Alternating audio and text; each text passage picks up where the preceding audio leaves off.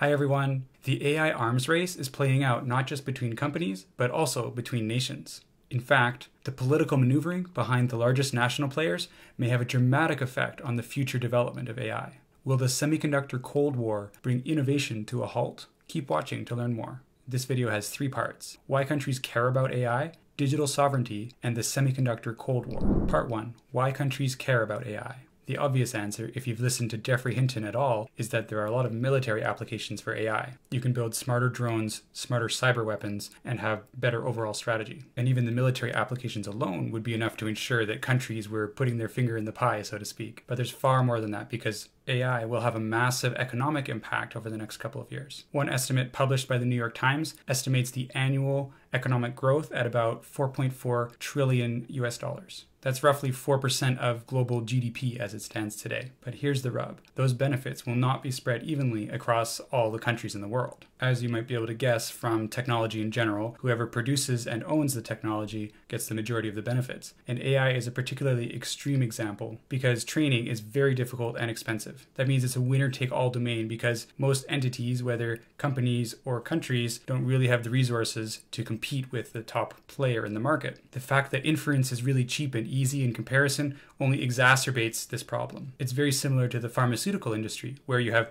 a huge upfront research cost and then the actual production of a drug is not that expensive. But of course, the legal system, particularly in the US, has evolved to really support these pharmaceutical companies because they have such a massive impact on the economy, and those companies have very little trouble maintaining a global grip on the production of their drugs. It's pretty clear that AI will lead to automation and job loss, which will necessitate some kind of economic transformation in a lot of countries. I actually made a video about this topic previously, so you can check it out over here if you're interested. Although there's been some discussion about universal basic income and whatnot, it doesn't seem to be very serious yet, and countries aren't focused on that. They're still focused on the initial problem of trying to get a slice of the AI pie. One way, of course, that a country or a jurisdiction can be assured of this is to remove barriers for companies, enacting laws that make it easy to grab training data from the internet, for example, and creating outright tax benefits and subsidies for a company to set up shop at a certain jurisdiction. Just like when Amazon started a bidding war for its second headquarters, which didn't really end up materializing, but anyways. All this means that the tech companies are becoming more and more powerful and can ask for more and more resources from its government. And actually, the country that a company is from is becoming more and more important in terms of the market it will be able to access, in terms of the raw resources it will be able to obtain, and in terms of the labor market, as we see the world slowly starting to become a little bit less open and a little bit less focused on free trade. Part 2. Digital sovereignty. As I mentioned, the world is moving away from full globalization under the US-led international order and seems to be developing into some partitions where countries are a little more aware of their supply chains and their potential vulnerability to future sanctions that might be imposed on them or that they might have to impose on other countries. The pandemic, of course, highlighted this because there were lots of supply chain disruptions and everyone became acutely aware that there were a handful of places around the globe that were producing very important materials and resources. But I think an even bigger push came when Russia invaded Ukraine. Because if you just have a trade war going on between the US and China, for example, your goods and services that you're trying to obtain internationally might become more expensive, but they rarely get cut off completely. But if we're back in the era where countries may militarily invade each other, then that represents an abrupt cutting of the supply chain across industries. Or it can, as happened when a lot of different countries started sanctioning Russia. So what does all this mean in terms of AI? Well, it means that countries want to have their own AI models. This makes good sense not just from a supply chain perspective, but also because any dataset that's used to train an AI system, particularly a really big AI system like a large language model, is going to have a lot of inherent biases in it. And those biases from the dataset, although they can be corrected if the AI researcher knows that they're there, they will often make it into the final product. I've even had European friends tell me that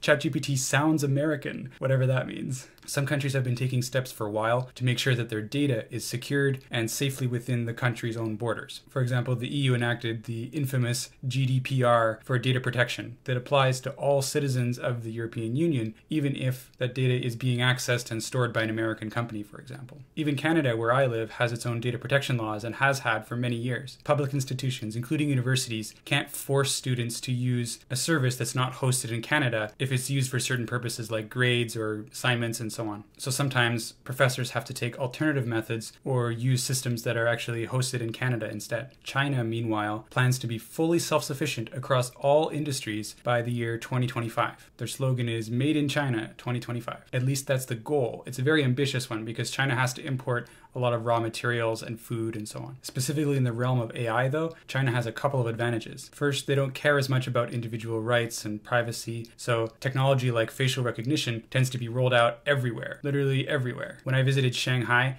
every time that there was something crossing the road like traffic lights, there would be cameras on those traffic lights that were doing license plate recognition. And in the city proper, the cameras would also be identifying people. Every person in China basically has a WeChat account with a picture there, and the cameras can identify when you jaywalk across the street, and then they will figure out that it's you, and they will automatically find you. In fact, in some places there are even screens, big displays on the sides of the road that will light up with your picture and your information there when you jaywalk to try to shame everybody into good behavior on the street. All that to say that China doesn't mind pushing out new technology very rapidly, even somewhat forcibly, to all of their citizens, and then they're able to get a ton of data from that. So quick adoption of new AI technology and also a greater wealth of data that can be used to train those AI technologies. Meanwhile, the European Union is really concerned about over-reliance on US technology. The EU in general has some problems keeping and attracting talent because of low pay and really just not a lot of different positions compared to North America. The US, as the only economy not devastated by World War II, emerged as the dominant superpower eventually and spread its military throughout the world, trying to get everybody aligned with US interests by forcing globalization everywhere. In a sense, they didn't really care about digital sovereignty at the time. Well, I mean, there wasn't much digital, but they didn't care much about technological sovereignty at the time because there were even greater advantages to having an integrated world market, one with the US as the police force and the bank. So it used to be a pretty neutral player in terms of technology. Researchers would come from all over the world to the US universities, which got the most funding and did the best research. And the US kind of got used to that and started noticing that a lot of industries had left the US to go to cheaper countries, started worrying about that, started putting tighter border restrictions in place, and started to get worried about other countries catching up as their own economies took off. Now the US is acting very much in its own self-interest, as we'll talk about more in a bit. Part 3. The Semiconductor Cold War. Although semiconductors and microchips have made the news a fair amount recently, you still may not have heard of the 10th largest company in the world by market cap, which is TSMC, the Taiwan Semiconductor Manufacturing Company. TSMC is at the center of a giant web, a global supply chain of all the stuff necessary to produce really advanced, high-quality chips. And the reason you haven't heard of TSMC is that it's business to business only. Companies like Apple, Nvidia, and AMD outsource all of their chip manufacturing to TSMC, which currently has about a 90% market share of top-end chip manufacturing. TSMC represents an example of companies specializing. Originally, tech manufacturing companies were vertically integrated. For example, IBM and Texas Instruments would manufacture all their own microchips. But eventually, that whole system became so complicated that it made more sense to split the manufacturing half of the business, the low-level half of the business, out into a separate organization, and the higher-level half of the business, which was actually just doing the chip designs, would remain as a separate company. You probably remember the recent battles between Intel and AMD to produce the best performing Intel compatible chips for computers and laptops. And Intel is sort of unique in that they still manufacture their own CPUs, but they were having a lot of trouble transitioning between one manufacturing process and the next newer process, while AMD just went straight to TSMC, which was doing all the manufacturing of basically every other chip in existence, and so had the expertise and the economies of scale, where the scale is the whole world, to actually do that more efficiently. Of course, AMD also had a ton of innovations in the design component, but the fact that they were actually able to outsource their production to TSMC also gave them a leg up on Intel. The formation of TSMC is fascinating. There's basically one guy that had worked in the semiconductor industry in the US who eventually became disillusioned and decided to just go to Taiwan out of the blue, ask for money, and founded the entire industry there in Taiwan, which was not a very advanced economy at the time. I watched a 30-minute documentary on it, which I'll link to in the description below because it's fascinating if you want to dive into it yourself. Now, the semiconductor industry, which is basically TSMC, makes up 15% of Taiwan's economy. And to give you an idea of the amount of money that TSMC has to spend on research and development that it can amortize over the whole world of chips, last year, TSMC spent 5%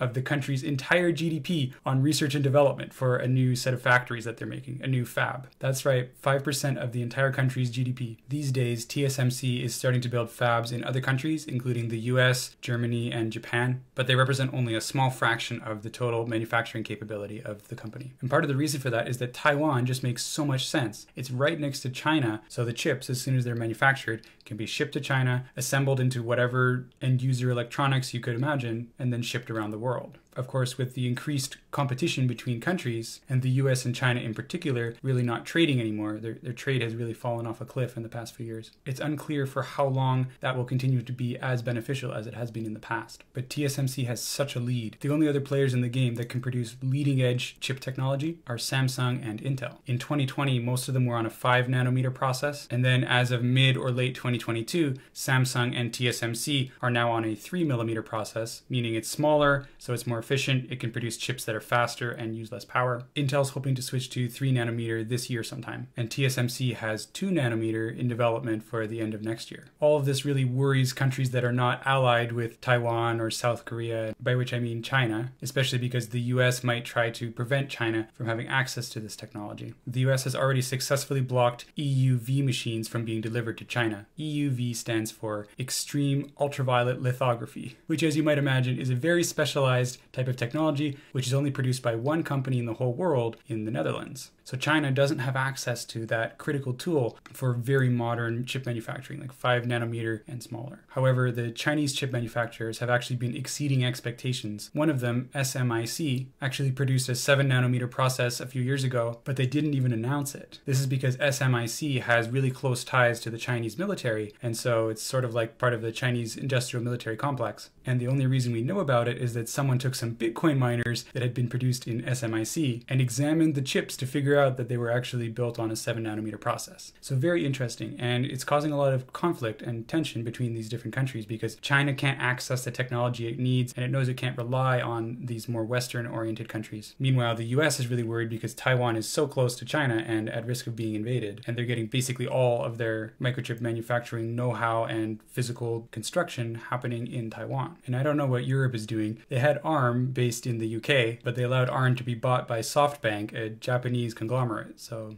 who knows? Anyway, the biggest rivalry is definitely between the US and China. And at the end of 2022, the US decided to classify microchip manufacturing as critical to national security. There's already a law in place that prevents Americans from working for the militaries of foreign governments or substantially contributing to something that could, I guess, be used against the US. And anyway, they just expanded that definition to include microchips. And they basically offered an ultimatum to any Americans that were working in China. The US government said, you're in violation of our laws now, and you could go to prison for that. So basically, they had to choose between their US citizenship and continuing to work for the Chinese company. So what happened was basically a huge portion of the American engineers and managers that were working in Chinese companies and helping develop CPU and microchip technology just quit overnight, which is a big problem for China because they were relying on that existing technical know-how to get them up to speed. So that's why I say the US isn't really being neutral anymore. That was a pretty strong action, and it really puts the Chinese companies at a disadvantage. Hard to say where it will go from here, but all we can hope is that it doesn't lead to all-out war, especially over Taiwan. All right, finally, in conclusion, a lot of countries are really concerned about AI technology and trying to keep as much of it within their borders as possible, handing out incentives to tech companies to keep things onshore, trying to accumulate their own data sets so that they can train their own models that are not subject to the bias from other countries. In the same way that countries that used to have vaccine production, aka Canada, really regretted it once COVID rolled around and they couldn't produce their own vaccines anymore, countries, and by extension companies, are thinking pretty hard about their supply chains for CPUs and AI training alike. But globalization has ensured that there is one major winner for the chip manufacturing, and that is TSMC. So I'm sure that momentum will carry Taiwan forward for quite some time. If you liked this video, please hit subscribe, and then if you like, you can check out this previous video I made about 7 hidden dangers of AI from the perspective of a cyber PhD.